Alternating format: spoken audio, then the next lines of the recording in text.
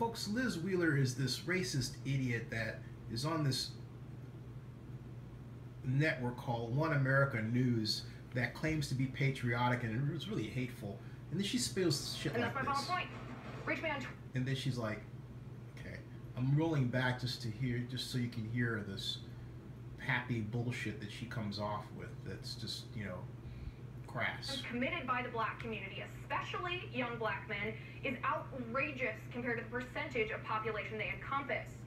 This is the problem we need to face as a nation. The solution comes from within the black community itself. This is not about the police. This is not about white people. Oh, come on. This is about asking Reverend Jesse Jackson, Reverend Al Sharpton, President Obama, Oprah Winfrey, Beyonce, Jada Pinkett Smith, Louis Farrakhan, Whoopi Goldberg, and Loretta Lynch, when are you going to commit to the black community?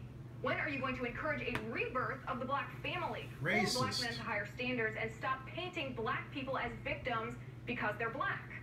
They are victims of. Wait, hold on a second. This is okay. This is where I come in.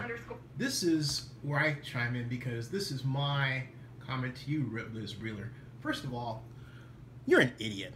You are a complete 1000% idiot. There's nothing less. Nothing less. Everyone knows that the basic problem is when you, through racial discrimination, work to deny resources to someone who's black because they're black, or as you do, criticize them. Think about what you're saying.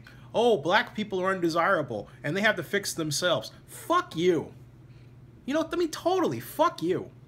Okay? The bottom line is, it's people like you that are the problem. It's not a matter of blaming or being the victim. You make us the victim. I mean, listen to yourself. Listen to yourself.